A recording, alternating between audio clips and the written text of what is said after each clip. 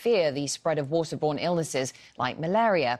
More than 120 people have died and 100,000 homes have been damaged or destroyed. The government says more than 700,000 people have been affected by the rising waters, and the trouble is far from over. Mohammed Ado is in Khartoum and says there are fears that disease will spread.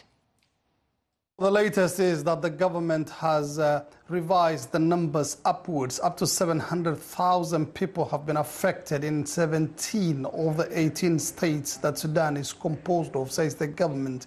And people in many parts of the country are not happy with how slow the recession of the flood waters have been, mainly due to heavy rains pounding not only Sudan, but also the highlands of Ethiopia, where Lake Tana, the source of the Blue Nile, is, further pushing more water into this tributary of the Nile, which has been mainly responsible for the flooding we've seen in the past weeks and months. So we're seeing a situation where there are also stagnant waters lying around almost everywhere in those 17 states, and there are concerns that there could be outbreaks of diseases like malaria, chikungunya, dengue fever, all of them caused by the mosquito, as well as diseases like cholera and dysentery because of thousands of pit latrines being destroyed during the floods and emptying their contents into the floods that are still lingering